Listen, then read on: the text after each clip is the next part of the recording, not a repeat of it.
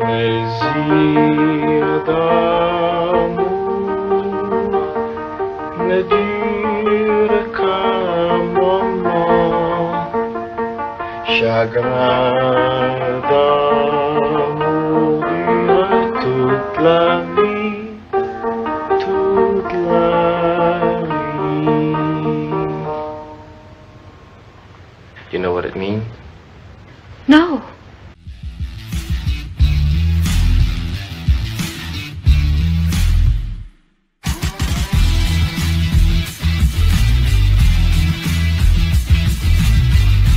Hey folks, it's the Blind Guy here, and yes, I am back from the dead, and I'm going to turn it up loud inside your head. Yes, now I'm back from the dead, I'm going to turn it up loud inside your head. Yes, I was quite ill there for a while. I got to watch some movies though, and thank you guys for your support.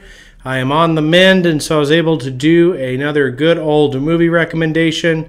This is actually the second time I'm doing this one because I had the microphone too far away from me the first time. So maybe it'll be just that much better. Probably not, though.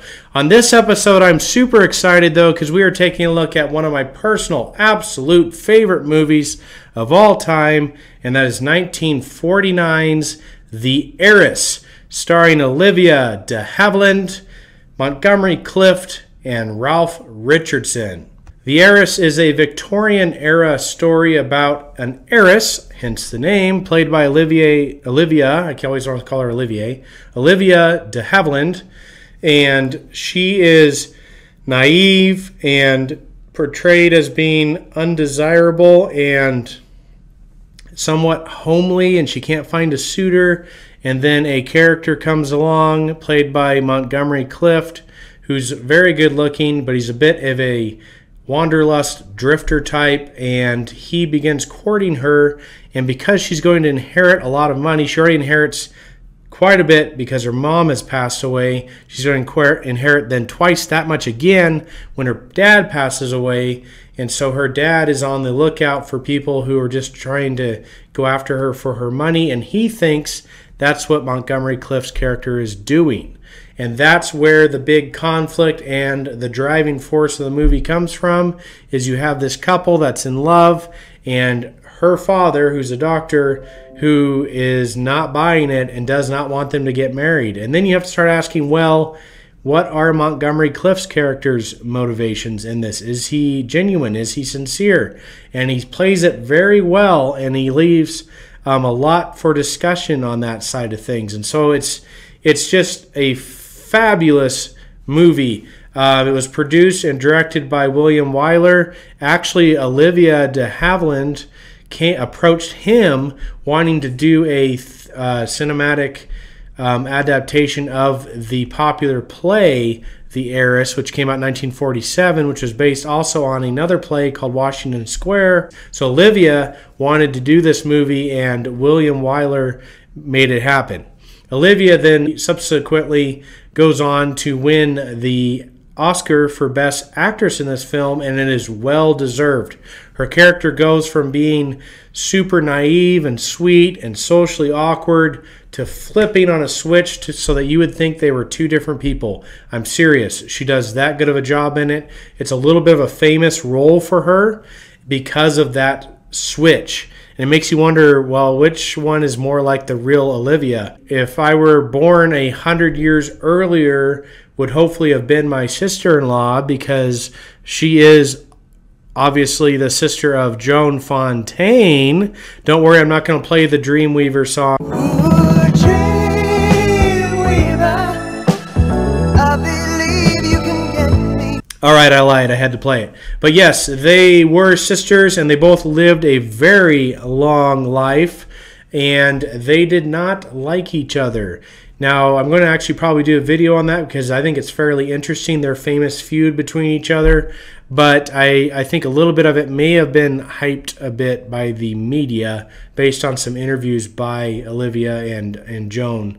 But that's just one of those famous feuds in Hollywood. I'm glad that they both became actresses because Joan won 1 Academy Award and Olivia won 2. And so they were very well esteemed and very talented actresses. I was fortunate enough to watch this movie while I was sick. I'd already seen it before, but I watched it again with my parents, and the movie has a famous twist in it that's pretty difficult to see coming unless you're my mom. She saw this one coming from a long ways off, but it fooled my dad, so there's that. Now, usually my dad will like any movie, but my mom is a little bit harder to win over, but they both gave it big thumbs up. They both enjoyed it. They thought it was great. It has some funny aspects to it. It has some dramatic elements to it, some heart-tugging parts to it. And I think that's one of the things that's hard to put your finger on is it's not a romantic comedy, it's not a romance, and it's not a straight-up drama. It's kind of a hybrid between them.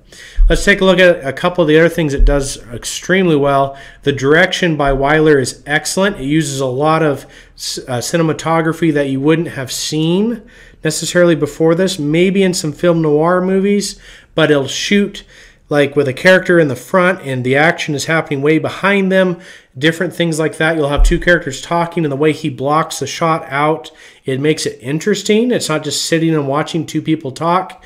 Ralph Richardson's character actually played the doctor in the original play in London, and they brought him into the movie to play the same character, and he is great in this movie. You can tell he's a theater actor, though, because he's always doing something with his hands. So in theater, you know, you have to always keep your hands occupied. When you are on film, they only show your hands whenever they need to, so you don't always have to be using your hands. But on the stage, the audience can always see you, and so knowing how to stand and how to use your hands is a big part of being a theater actor. And so Ralph Richardson is excellent at this. If you watch him, he's always fiddling with something, writing, reading through papers. He's always doing something as he's talking. The dialogue is excellent in this movie. It is a bit like a theater play, because based on one, it was written by the same people who wrote the Heiress, the play from 1947. So it does at times feel rather scripted, which is common in plays, but it is so well written and so interesting that it makes up for it in that regard. It's got, like I said, it's got some funny moments, it's got some very serious moments, but the dialogue is just back and forth. It's almost like watching a dance at times in the movie. It's great. The only thing that I might not like exceptionally well in the movie, and this is not really anything wrong with it, it's just a fact, is that it kind of tugs at believability a bit, or stretches your believability a bit when you have to sit there and think nobody actually wants to marry Olivia de Havilland. I mean, come on.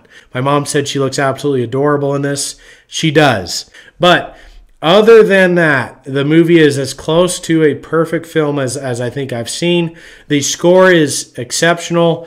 At the beginning, it does something I hadn't seen in a movie. It may have been done before, but it introduces a musical motif on the piano, played by Montgomery Clift, and I watched his hands. I think he's actually playing it. He plays a song and sings it, and then early on in the movie, and then after that point, during big prominent interactions between his character and Olivia's character and big parts of the movie, that comes in as a motif in the film score. So it's exceptionally done and very cool the way they did that. It's done a lot now in movies where they'll introduce a motif and then it gets played again. Lord of the Rings did that and things. But this is 1949, and that's not something I'd seen very often, if at all, before that. Another thing that's unique to this movie is the characters are rather ambiguous, whether they are good or bad. And that's unique to this movie in the 40s, because in the 40s, your westerns, the good guys wore white cowboy hats, the bad guys wore black cowboy hats. You knew who the good guys were, you knew who the bad guys were. This one's not played that on the nose. You can argue, is Montgomery Clift's character really good? Is he really bad? What's his actual motivation? He's played much more ambiguously than even he was in the 1880s play. They intentionally wrote him even out of the 1947 play, they made him more ambiguous. And I think it's really cool. And then her dad, is he doing the wrong things for the right reasons? Because if he's right and he believes Montgomery's character is a fortune hunter or a gold digger, then should he allow them to get married? Should he not? How much should he control? It's just got some really cool things and some really cool discussions that can come from this movie. Another thing it does exceptionally well is the use of lighting. Early on in the movie, the lighting is very prominent and up front, and then as we see the change in Olivia's character, it's starting to use shadows more. It's contrasting light to dark, something that you can really only do in these black and white films, because light becomes almost more like a material that's being used, because it's either white or black. And so they use it exceptionally well in that. I've seen that used similar in Notorious with Alfred Hitchcock's movie. But just using light as almost a character in the movie, it's done exceptionally well in this movie as well. So it's a very cool period piece. Like I said, it takes place in the 1840s. I cannot recommend this enough if that time period interests you at all, if more of the dramatic play style movies interest you at all. This has got to be towards the top of your list. It was extremely influential for modern-day directors, including Martin Scorsese and more of the stylistic guys like that. And so they always mention this as being influential towards them. The movie was not well received when it came to theaters. It actually lost money, kind of like Sleeping Beauty. And we're starting to see a theme there that critical acclaim, it was very highly critically acclaimed. It was nominated for the most Academy Awards that year. But critical acclaim and general audience appeal don't often coincide as much as we would think. In fact, I'd say they almost don't coincide as much as they actually oppose each other. And so that's just something that happened in this one. It didn't make a lot of money, but today it's considered one of the great classics of all time. It's preserved in the film archive by Library of Congress for being aesthetically and historically significant. And just to see Olivia's performance, Ralph Richardson's performance, and Montgomery Clift's performance, they are all three stylistically as actors very different from each other, but they bring it in this movie. It is exceptionally done and probably should be analyzed in any film class or acting class just to see how people can deliver lines and the way they can move and block themselves in shots. It's just so well done. I cannot recommend it enough. And so those are my thoughts on 1949's The Heiress.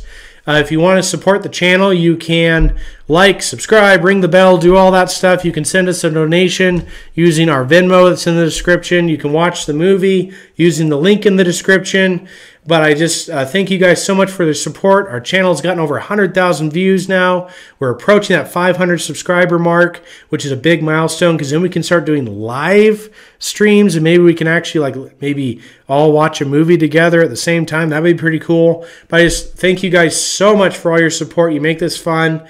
And I'll see you on the next episode of A Blind Guy's View. Laters on the Menjay. Laters on the Menjay.